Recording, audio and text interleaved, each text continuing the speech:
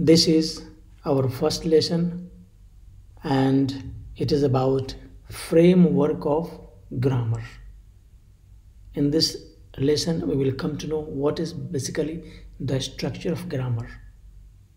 What are the major areas of grammar? What is the framework of grammar? These are some of the topics we will discuss in this lesson. The first is grammar.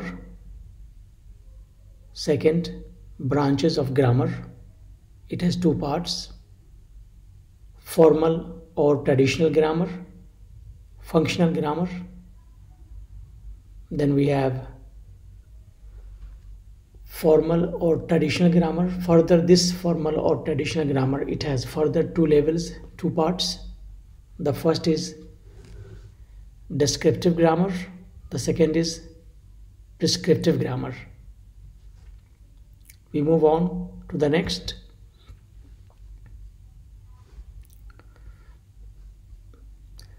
We have the descriptive grammar. Again, this descriptive grammar has two levels. The first is word level grammar and the second is sentence level grammar. Then we have prescriptive grammar. Then we shall discuss about difference between descriptive and prescriptive grammar. And then we have functional grammar. These are some of the topics we shall discuss in this lesson. So let us first start with the discussion of what is grammar. We are very much familiar with this term. We have always studied the subject of grammar since our childhood, during the school days and so on, and we know a lot of grammar, this and that. We know that we have done a lot of grammatical exercises and so on. But exactly what does it mean? What is the definition? What does grammar basically deal with? Here we are going to discuss the philosophical part of grammar, not in the traditional sense that we have studied grammar books. So let us come to discuss our first point. The first point is grammar is the system of a language. System of a language. When we say system, it is very much related to science, because scientific knowledge has system, has certain patterns, can be proved, can be verified. So grammar is the system of a language. Go on to the next. People sometimes describe grammar as the rules of a language. Of course, when we say system of a language, in other words, you can say grammar being described as the rules of a language. Because in grammar, what do we basically find? We find so many different rules for so many types of sentences. Briefly, we can say grammar is the law of language. Go to the point number 3. Grammar is the way we arrange words to make proper sentences. Of course, grammar helps us to produce correct sentences, correct utterances. It helps us how to arrange words into proper manner, into proper way, so that we can produce a very good and beautiful, meaningful sentences. Go to the next point. It is a way of describing the structure of phrases and sentences. Grammar also helps us to describe how phrases are used in the sentence and how phrases help in the making of sentences, how basically the structure of language is built up.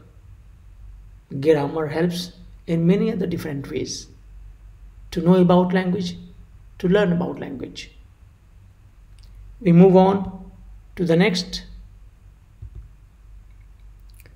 We have some more points about grammar in the continuation of what we have just talked about.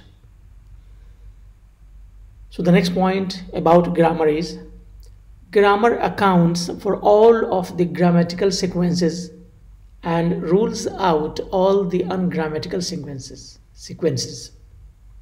Look here, grammar always in favor of grammatical sequences. That is to say, correct patterns, and rules out. When you follow grammar, what do? We are very careful in making our sentences correctly. We are very careful in creating our sentences correctly. We are very careful about making our sentences free from any mistake. So when we talk about grammar accounts for all of the grammatical sequences, it means that correct sequences, and rules out all the ungrammatical sequences.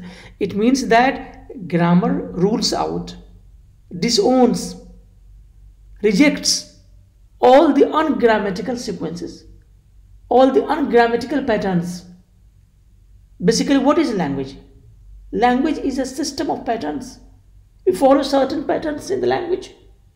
So when we follow certain patterns in the language, the grammar is all about correct sequences of those patterns and rejects not being correct sequences of those patterns. That is the meaning of this point. Go to the next. Providing such an account involves us in the study of grammar, and providing such an account, discussion of such an account, such a story of grammatical sequences and ungrammatical sequences, we find all these things in the study of grammar. And we have example. Look at the example. If you see the example, you will find that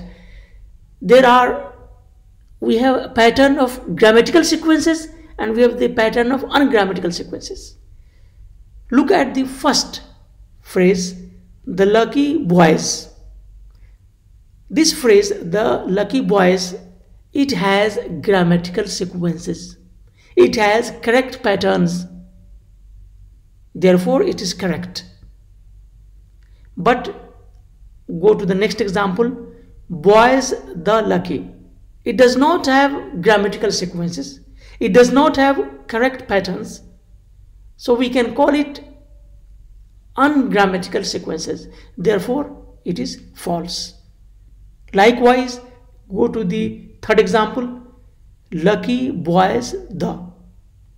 This phrase also does not have grammatical sequences. It has ungrammatical sequences, does not have correct patterns, does not have correct system. Therefore, grammar talks about all those grammatical sequences and rejects all those ungrammatical sequences. And to study this point of view of language is known as grammar. So this is about explanation of grammar. This is about what is grammar. This is about what we know grammar is. So now it's clear what is grammar. Now we move on to the next. Branches of grammar. Look, there are two major branches of grammar. The first is formal or traditional grammar. Sometimes we call it formal grammar, or sometimes we also call it traditional grammar. The second is functional grammar. Let us first discuss about formal or traditional grammar. What is this? Point number 1. It is a framework for the study of the structure of a language. Look, formal or traditional grammar. It is a framework. Framework means it is a structure. It is like an outline for the study of the structure of a language. Means formal or traditional grammar helps us to study the structure of language. Go to the next point. It has its root in the work of classical Greek and Latin language. Look, formal or traditional grammar finds its root, traces its root in the work of classical languages like Greek and Latin. Look, at one point of time in the history of language, Greek language and Latin language in the past, they were very famous, and other languages like English, they used to derive all the grammatical rules from those languages. Therefore, formal or traditional grammar, it has its root in the work of classical languages like Greek and Latin. Go to the next. It is also known as a school grammar. Look, traditional grammar or formal grammar is also generally known as a school grammar, which we have been studying since our childhood during our school days. Go to the next. It is the most widespread and elaborate grammar and is widely used in language teaching all over the world. Look, formal or traditional grammar is the widely used grammar all over the world.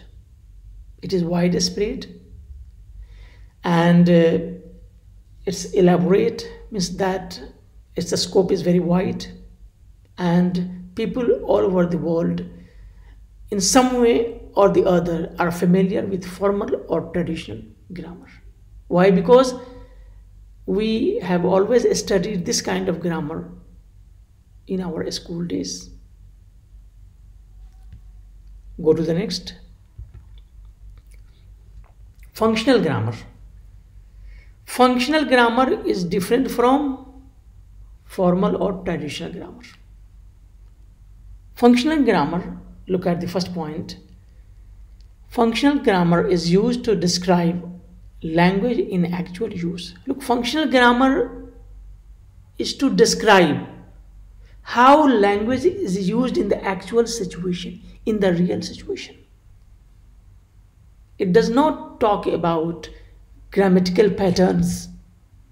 It does not talk about the grammatical rules. It talks about how language is used in real situations. Go to the next point. Its focus is on texts and their contexts. Look, functional grammar focuses more upon texts and their contexts.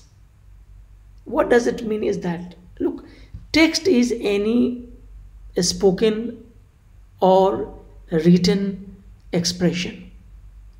So anything that you speak or anything that you write, every text has its own context and it has its own background. Without context, without background, any text cannot happen, cannot come into birth. So this kind of functional grammar looks upon the text, how it has been created and what effect it has upon the speaker and the writer. That is why its focus is on texts and their contexts. Go to the point number 3. This type of grammar sets a language as a resource for making meaning. Look, this type of grammar looks at language from the perspective of meaning. Somebody has written something, there is a text, there is a paragraph. You may talk about that paragraph grammatically in a traditional manner, in a formal manner. You can talk about what are the words and the phrases and so on. That's okay. That is the formal way of looking at the text. But the functional way of looking at the text or any written piece is that it looks at its meaning. One text sometimes may have different meanings from different angles depending upon how you look at. So this is the point here. This type of grammar sets a language as a resource for making meaning. So one text sometimes can have different meanings depending upon how you look at it and how you interpret, and this is the area of functional grammar. Go to the next. Point number 4. Functional grammar discusses aspects of the circumstances under which people enter into verbal or written communication. Look here, functional grammar also talks about certain aspects, the circumstances in which people enter into verbal or written communication. Look, when I am speaking at the moment, what is making me speak about? What is inspiring me? What is motivating me to speak something? What is helping someone to write something? So the circumstances in which people are forced to speak or forced to write or inspired to speak or inspired to write, those circumstances are very important, and functional grammar look at those circumstances because they are very important. Until you have context, until you have background, until there is something that inspires you and motivates you, you are not going to speak or you are not going to write. So the inspiration that you get in the background to speak or to write something is as important as grammatical items. So the functional grammar looks at these aspects of language. And the last point of this slide, functional grammar as explained by Halliday, 1994, is concerned with meanings. Halliday is a very famous linguist. He has written a very famous book, An Introduction to Functional Grammar. He says functional grammar is basically concerned with meanings from different perspectives. That is why sometimes when you read the holy book of Quran or any book of drama or poetry, any text you pick up, sometimes the same text will have different meanings to different people in different conditions. Why does it happen? How does it happen that the same text could have different meanings to different people? All these aspects of meanings are discussed in the subject matter of functional grammar. We go to the next. Now we go back to the types of formal or traditional grammar. Look here, we have two types of formal or traditional grammar. The first is descriptive grammar and the second is prescriptive grammar. Let us first discuss descriptive grammar. Point number 1, it describes the language as it is used, not saying how it should be used. Descriptive grammar just describes the language as it is used. It does not tell you how it should be used. Means that descriptive grammar just describes the grammatical parts of the language. That's all. Go to the point number 2. Descriptive grammar is objective, non-judgmental description of the grammatical constructions in a language. Look here, descriptive grammar is objective. When I say objective, means scientific. Non-judgmental description of the grammatical constructions in a language. Non-judgmental means you have not to express your feelings in describing grammatical items. In descriptive grammar, when you talk about rules, when you talk about system of a language, it has nothing to do with your emotions. It is nothing to do with your what we call judgmental description of the language. You are not going to impose your own idea. You have to follow the facts. You have to follow the systems. You have to be objective, not subjective. So therefore, descriptive grammar is always objective and it looks at grammatical constructions in a very scientific manner. Go to the next point number 3. It is a set of rules about language. As I told you, it is a set of rules about language. It talks about the system of language. It looks at language from the scientific point of view and describes each element scientifically. This is about descriptive grammar. We move on. to the next with some more ideas about descriptive grammar. Look at this. Grammar is of most interest to a linguist as he or she is concerned with the nature of language. Look how language works, the nature of language. That is to say, is that the descriptive grammar is of most interest to a linguist, because linguist is the person who looks at language from scientific point of view. Go to the next.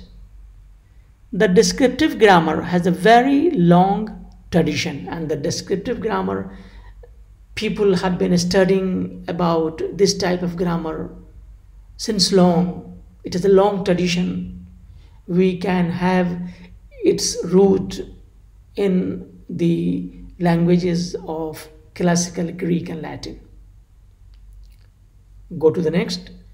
It studies grammar at two levels. Further, descriptive grammar can be studied at two different levels. Number one, word level grammar. Number two, sentence level grammar. Now, what are word level grammar and sentence level grammar? Move on to the next. Word level grammar. It covers or studies 9 parts of a speech, such as, when we say word level grammar, it means that to study grammar at the level of words, to discuss about grammatical items at the level of parts of a speech. That is why we say it covers or studies 9 parts of a speech. And what are the 9 parts of a speech? You can read nouns, and we have examples of noun: teacher, Mary, town. We have pronouns: he, she, it. Number 3, verbs. Example: go, come, is. 4th, adverbs. Example: slowly, really, extremely. Number 5, adjectives. Example: good, bad, beautiful.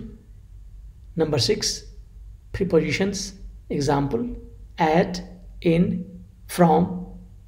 Number 7, determiners. Example: this, that, and. Number 8, conjunctions. Example: and, but, though. Interjections. Example: alas, These are some of the what we call 9 parts of a speech, and in descriptive grammar we have the 2 levels: word level grammar, and it covers 9 parts of a speech, and we study grammar at the word level. Means we look at all those 9 parts of a speech and how they are used in a sentence or in the making of sentence, how they are applied, and so on. Go to the next. We have sentence level grammar. Previously we talked about word level grammar. Now we are going to talk about sentence level grammar. It covers or studies, number 1, phrases, and we have noun phrase, verb phrase, adjectival phrase, and so on, etc. We have many types of phrases. So at the sentence level, when we study this type of grammar at sentence level, we have to follow all these steps, like phrases, then we have second sentences, then we have clauses, and we have main clause, subordinate clause, adjectival clause, and so on. And then we have reported speech, and so on. So what here we mean to say is that at sentence level, when we study grammar, we discuss about phrases, we discuss about sentences, clauses, reported speech, and so on. So we have these 2 levels of studying descriptive grammar. Now we move on to the next. Prescriptive grammar. The term prescriptive grammar refers to a set of norms or rules governing how a language should or should not be used rather than describing the ways in which a language is actually used. Look here, in the prescriptive grammar prescribe grammar. It does not describe grammar. When I say descriptive grammar, the descriptive grammar describes grammar, but the prescriptive grammar prescribes grammar, means that how language should be used and how language should not be used. That is the manner in which language is used. The way we use the language is part of prescriptive grammar. Where to use the language, how to use the language, this is the area of the subject of prescriptive grammar. It does not describe the language as it is used. Rather, how it should be used, we talk about this thing in prescriptive grammar. Go to the point number 2. It is more about your style and manner of speaking and writing in a particular set of environment. Means it is the style of your speech, manner of your writing, how you should use the language, where you should use the language, and so on. This is the area of prescriptive grammar. It does not discuss at all about set of rules for the grammar. Point number 3. It deals with right and wrong or good and bad use of language. So that is why prescriptive grammar prescribes how you should use the language. What is the right way? What is the wrong way? What is the good way of using the language? What is the bad way of using the language? For example, I know language, but how to present myself, how to speak myself with a teacher. This way of speaking with a teacher, my way of speaking with my parents, my way of speaking with my children, the manner, the style, the way I choose what to speak, this way of looking at language is the area of the subject matter of prescriptive grammar. But descriptive grammar is different. That just describes the language as it is. So okay, so now we move on to the next. Difference between descriptive and prescriptive grammar. When you know the difference, your idea will be very much clear about what is descriptive grammar and what is prescriptive grammar. Look at the first point. Both descriptive and prescriptive types of grammar are concerned with language, but in their own different ways. Look, both types of grammar, like descriptive and like prescriptive, they are concerned with the language, but they deal with language in their own different ways. How? Go to the next point number 2. Specialists in descriptive grammar. Specialists means experts in descriptive grammar, called linguists, study the rules or patterns that underlie how words, phrases, clauses are used in sentences. Look, in descriptive grammar, like particularly, and the specialists like linguists, they study the rules, they study the patterns of the language, they look into how words are used, how phrases are used, how clauses are used, and how do such things, such elements help in making sentences. Go to the point number 3. On the other hand, prescriptive grammarians, such as most editors and teachers, lay out rules about what they believe to be the correct or incorrect use of language. Look, prescriptive grammars or prescriptive grammarians, such as editors and teachers. Look here, I know English or you know Arabic, but the way you speak Arabic is not the same your brother speaks, your sister speaks. They speak differently. We all speak differently. And likewise, we have editors, the writers, the poets. They use language, but they use language in their own different ways. And sometimes they lay out rules. Sometimes when they write, in the process of writing, sometimes they set certain rules that this way of communication, this way of expression is what they believe is the correct way. like William Shakespeare, William Wordsworth.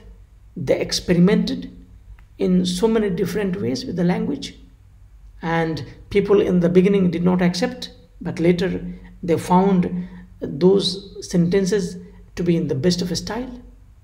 So prescriptive grammarians or prescriptive grammar is all about how language should be used, what is the correct way of using language, what is the good way of using language, whether it is right use, wrong use, and so on and so forth.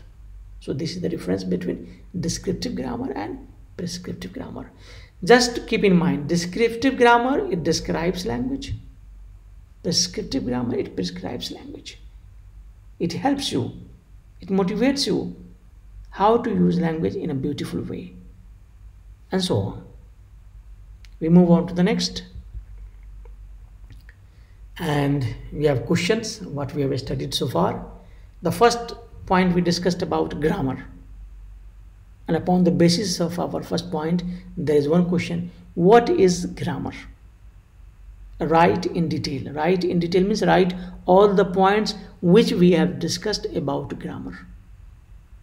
Go to the question number 2. What are the two main branches of grammar? What are the two main branches of grammar? Just write the point, 2 points. No need to explain here.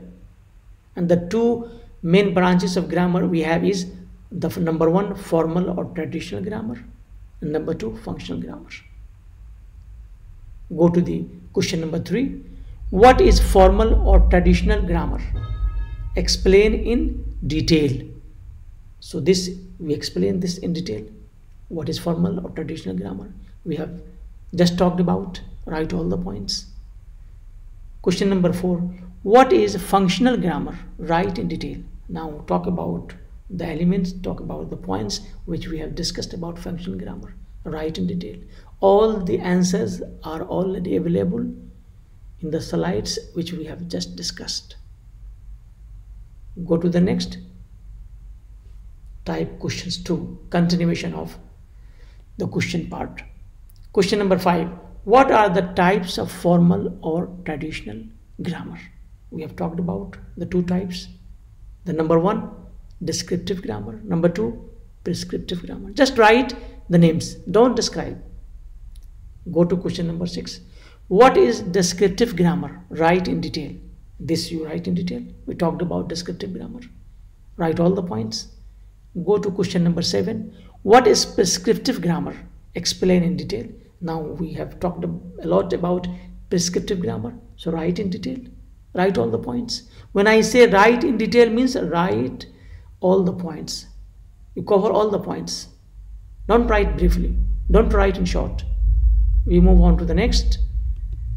We have the continuation of the questions. Page number 3. We have question number 8. What are the 2 levels of descriptive grammar? And we talked about 2 levels. Write the names only. We have word level grammar and we have sentence level grammar. Question number 9. What do you mean by word level grammar? Write about it. We talked about word level grammar, that it covers or deals with 9 parts of a speech. So write about them. Question number 10. What do you mean by sentence level grammar? Explain it in detail. So we talked about sentence level grammar, that we talk about phrase and the sentences and the clauses and the reported speech and so on. Please write about that. And question number 11. What is difference between descriptive and prescriptive grammar? Write in detail. So sorry, there is a question mark is missing. There should not be full stop. It should be question mark here. But anyway, what is difference between descriptive and prescriptive grammar? Write in detail. So write in detail what is the difference between descriptive grammar and prescriptive grammar, which we just discussed about. And I think we have understood this lesson perfectly well. And this is the end of our lesson first in functional grammar.